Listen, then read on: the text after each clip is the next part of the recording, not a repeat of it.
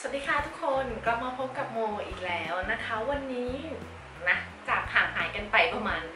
2 เดือน 3 เดือนได้นะวันนี้โมก็จะมาทำเป็นวิดีโอ favorite of the month of last couple months หรือยังไงอะไรประมาณนั้น 2-3 เดือนที่ผ่านมานั่นเองว่าเฮ้ยโมใช้สิ่งของที่โมได้มาใหม่สิ่งของในฮอลหรือว่าเป็นสิ่งของที่โมเคยใช้เมื่อนานมาแล้วกลับมาใช้อีกแล้วชอบหรืออะไรประมาณนั้นนะคะก็จะมาเล่าสู่กันฟังนะคะเริ่มที่ชิ้นแรกกันเลยดีกว่าค่ะชิ้นแรกนั่นก็คือเทอร์ด้าเป็นแว่นนะคะเป็นแว่นเรแบนที่โมเพิ่งได้มาใหม่นั่นเองนะเป็นทรงเขาเรียกว่าโมจำชื่อไม่ได้แล้วนะคะว่าเขาเรียกว่าทรงอะไรเดี๋ยวยังไงโมจะทิ้งชื่อเอาไว้ว่าเขาเรียกว่ารุ่นอะไรเบอร์อะไรนะคะก็จะได้ดังนะเป็นแว่นที่ใส่แล้วรู้สึกว่าเขามีน้ำหนักเบานะคะพกพาสะดวกนั่นเองนะโมอยากได้แว่นที่มีน้ำหนักเบาโมก็เลยไปลองหาซื้อดูนะคะก็แบบว่าใส่ง่ายใส่แล้วแบบว่าใส่ได้นานๆแล้วไม่ปวดดั้งเรานะคะถัดไปก็คือเจ้าน้ำหอมตัวนี้นะคะเป็นโดเช่กับบาน่ากลิ่นไลท์บลูนั่นเองตัวนี้ก็โดนสิงมาจากคุณทีเคและน้องตั๊กนะคะเราก็ไปสอยมาลองแล้วก็ชื่นชอบแล้วรู้สึกว่าเฮ้ยกลิ่นเขามันดูแบบหอมสะอาดหอมแบบซัมเมอร์หอมแบบว่าเฮ้ยเป็นตัวที่ชื่นชอบอีกตัวหนึ่งที่โมชื่นชอบที่จะใช้ในหน้าร้อนนั่นก็คือเจ้าตัว Aqua di Gioia ตัวนี้นะคะเป็นกลิ่นที่เรารู้สึกว่าเฮ้ยใช้ในช่วงซัมเมอร์แล้วมันรู้สึกสดชื่นเหมือนกับแบบว่าเราเดินอยู่ชายทะเลอยู่ตลอดเวลานั่นเองนะคะสิ่งถัดไปก็คือเจ้าตัวนี้นะคะเป็น Origin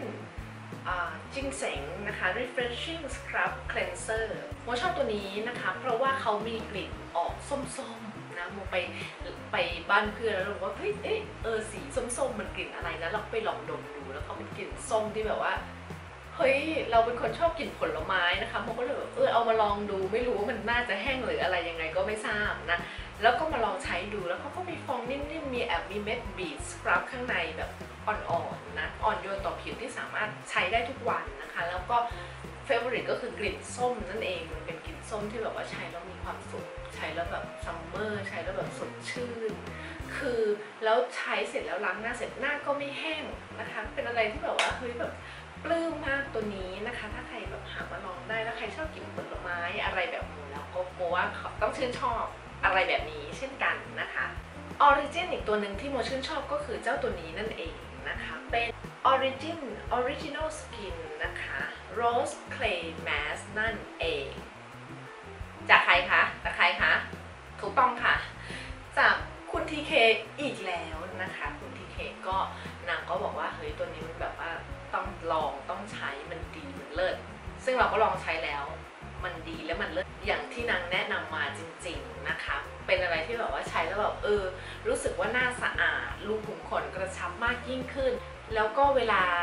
พอมันแห้งแล้วเราล้างออกนะคะใช้แตะมือแตะน้ำนิดๆแล้วค่อยๆวนเหมือนเขาจะมีเม็ดบีทสครับด้วยเล็กๆนะคะวนแล้วค่อยๆล้างออกไปแล้วรู้สึกหน้าแบบเฮ้ยแบบได้ทั้งแมสได้ทั้งสครับไปในตัวรู้สึกแบบปรับปลื้มชอบมากตัวนี้นะคะตัวถัดไปก็คือเจ้าตัวนี้นะคะเป็นGarnier Eye and Lip Remover นะตัวที่มันมี2ชั้นนะคะโมเพิ่งห่อไปใช่ไหมโมใช้ลงมาถึงตัวนี้นะคะคือแบบสีเขาน่ารักมากนะคะเป็นสีใสแล้วก็สีออกอมม่วงๆนะตัวนี้โมชอบเพราะว่า1มันไม่ทำให้แสบตา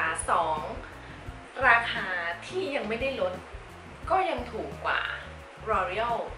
ที่ลดแล้วนะคะแล้วคุณภาพเขาคือตัวโมที่ใช้ L'Oreal มาตลอดโมรู้สึกว่าคุณภาพเขาไม่ต่างกันเลยนะคะในราคาที่ถูกกว่าแล้วพอมันลดก็ยิ่งถูกลงไปอีกนะคะโมก็เลยแบบเฮ้ย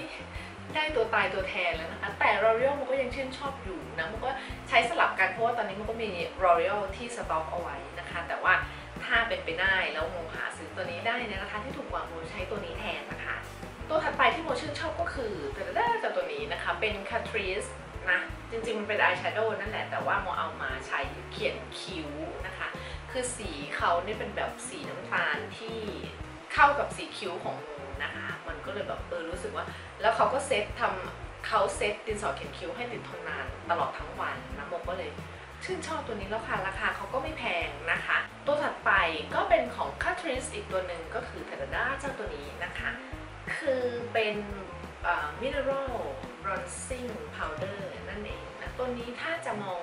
กันดูแล้วเขาจะออกเป็นสีออกอมส้มๆหน่อยนะคะแต่ว่าพอปัดออกมาแล้วมันรู้สึกว่าเฮ้ยมันดูโกลมันดูไม่ส้มแบบส้มปี๊ดส้มแป๋เข้าใจไหมคะโมก็เลยชอบนะคะแล้วก็สีเขาก็เบลนด์ง่ายแอบมีพาวเดอรี่เล็กๆไม่ได้แบบว่ามากมายอะไรแต่ว่าในราคาที่ได้ขนาดนี้แล้วโมว่าเขาทำหน้าที่ของเขาได้ดีมากทีเดียวเลยนะคะสิ่งถัดไปก็คือเจ้าตัวนี้นะคะเป็นบลัชออนเป็นบลัชครีมที่โมเพิ่งได้มาใหม่นะคะของMega Forever นะคะสี410นะเขาจะออกเป็นสีออกส้มๆคือชมพูอมส้มๆนะซึ่งโมก็ปัดอยู่วันนี้นะคะเป็นอะไรที่แบบว่าติดทนนานไม่แห้งเนื้อไม่แห้งจนเกินไปแล้วก็เนื้อไม่ครีมมี่จนเกินไปนะคะแล้วติดทนนานแล้วโมซื้อได้ในราคาลดนะคะถ้าใครสามารถยังหาซื้อรุ่นนี้ได้อยู่ก็แนะนำนะคะโมซื้อได้มาตอนที่เซฟราเขาลดราคาเนาะตัวถัดไปจะไม่พูดเสียไม่ได้เลยก็คือเจ้าตัวนี้นะคะพาเลต5สีของ Dior นั่นเองนะคะสีที่โมใช้ก็คือสี796นั่นเองที่เป็นตัวแมตต์อยู่ตรงกลางนะคะตัวนี้โมใช้ทุกวันแล้วรู้สึกว่าพิกเมนต์ดีงามนะคะราคาค่อนข้างแพงคือแพงเลยแหละ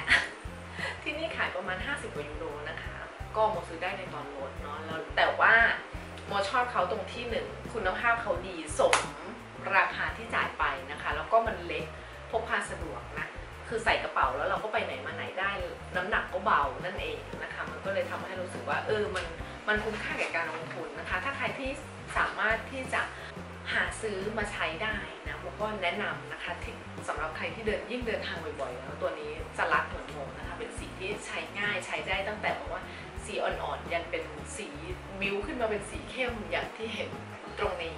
นะคะสิ่งที่ชื่นชอบสิ่งถัดไปก็เป็นบลัชออนอีกตัวหนึ่งนะคะแต่ตัวนี้เป็นแบบพาวเดอร์นะคะของ Burberry นั่นเองนะสีที่โมได้มาก็คือสี Tangerine นะคะเป็นสีออกอม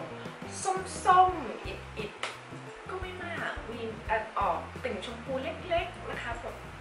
มันเป็นอะไรที่แบบว่าเฮ้ยคือเรื่องของเรื่องก็คือโดนสิงมานั่นแหละนะคะโดนสิงมาจากแก๊งสาวๆของเรานะเป็นอะไรที่แบบว่าเนื้อพิกเมนต์แน่นไม่พาวเดอรี่แต่นิดเดียวติดแต่ว่าเบลนด์ง่ายเข้าใจไหมคะคือบางบลัชออนมันเป็นอะไรที่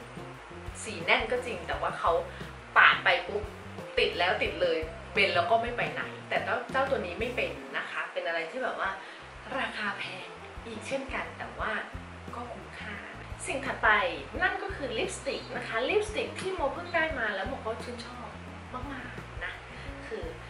เป็นอีกตัวหนึ่งที่โมใช้สลับกับเจ้าตัว Velvet Teddy นะคะจะเป็นเจ้าตัวลิปสติกตัวนี้นะคะของ Urban Decay สีชื่อว่า Rush นะเป็นสีชมพูนูดที่ใช้ได้ทุกวันอีกสีหนึ่งนะคะสีนี้ใช้แล้วมันอมชมพูมากกว่าเจ้าตัว Velvet Teddy Velvet Teddy เขาจะอมไปทางน้ำตาลนะคะตัวนี้เป็นชมพูที่สว่างมากกว่านะแล้วก็ใช้ได้ทุกวันสีแน่นติดทนซึ่งเจ้าตัวนี้เป็นรุ่น Revolution ธรรมดานะคะไม่แมตต์แล้วก็ไม่ชายคือปลื้มปริ่มนะคะใครที่ชื่นชอบลิปสติกสีชมพูแล้วอยากมีอีกสีหนึ่งไว้ในคอลเลกชันโมแนะนำนะคะสี Rush จาก Urban Decay ค่ะถัดไปนะคะก็จะเป็นแปรงของ Zoeva นะคะช่วงนี้โมก็จะแบบเริ่มสะสมแปรงของ Zoeva ที่เขาออกมาใหม่ๆตัวโมเองโมซื้อเซตใหญ่มานะคะแต่ว่ามันก็ไม่ได้มีครบทุกตัวโมก็เลยแบบพอมีอันนู้นอันนี้ที่มันไม่มีในเซตนั้นโมก็ค่อยๆซื้อเพิ่มสะสมทีละชิ้น2ชิ้นนะคะซึ่ง2ตัวนี้ได้มาในเซตแต่ตัวนี้เป็นตัวที่ได้มาใหม่นะคะพูดถึงตัวเล็กก่อนแล้วกันตัวเล็กเป็นเบอร์110 Face Shape นะคะตัวนี้โมใช้ทำอะไรโมชื่นชอบในการที่จะใช้เขา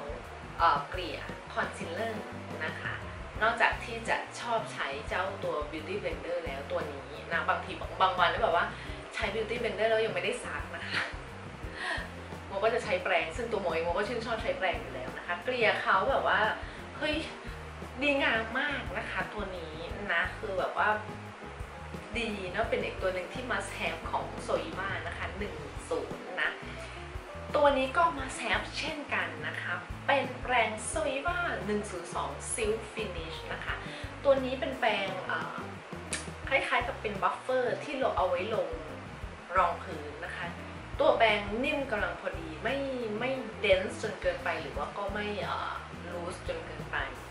เกลี่ยรองพื้นได้ดีงามนะคะเป็นอีกตัวหนึ่งที่หมดชื่นชอบ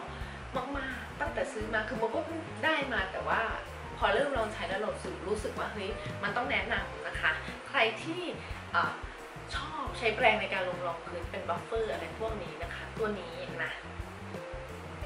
คือเป็นอีกตัวที่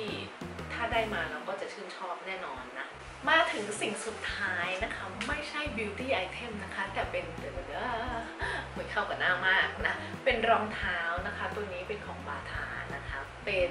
แซนดอลนะคะเป็นแบบออกแนววินเทจเล็กๆนะมีแบบว่าหุ้มปิดหัวนะคะตัวนี้คือแบบเฮ้ยเราใส่แล้วน่ารักเป็นอะไรที่เข้าได้กับทุกชุดโดยเฉพาะถ้าใส่แบบเป็นกางเกงขาสั้นแล้วใส่ตัวนี้เข้าไปคือแบบว่าเฮ้ยมันแบบมันน่ารักอ่ะมันเข้าได้กับทุกชุดจริงๆนะคะเข้าแบบเป็นอะไรที่ซัมเมอร์แล้วก็หนังนิ่มโมซื้อได้ในราคาลดแค่น่าจะโมจำราคาไม่ได้แล้วน่าจะประมาณ10 กว่ายูโรเองนะคะถ้าสาวๆที่นี่ที่สามารถหาซื้อได้ถ้าชื่นชอบนะคะไปที่ร้านบาทาหรือบาจาบ้านเรานั่นเองตรงนี้นะเซลล์ก็หมดลงไปแล้วนะคะ my favorite ให้เรียกว่า current favorite จะดีกว่านะคะเพราะว่าห่างหายมาหลายเดือนเลยทีเดียวนะคะถ้าเดือนหน้าสามารถทำได้โมก็จะรีบกลับมาทำให้สาวๆแน่นอนนะคะวันนี้โมก็ขอจบ my favorite ไว้เพียงเท่านี้นะคะถ้าชื่นชอบก็อย่าลืมกดไลค์นะคะเป็นกำลังใจให้โมด้วยนะแล้วเราเจอกันวิดีโอหน้าค่ะวันนี้โมลาไปแล้วค่ะบ๊ายบายสวัสดีค่ะทุกคนกระโปรงปกระโปรงอีกแล้วนะคะวันนี้จะมาทำอะไรก็คือตามธรรมเนียมนะคะคือแบบว่าตามเขาเรียกว่าอะไรแบบประเพณีกันไปแล้วนะคะที่เราจะมีการทำ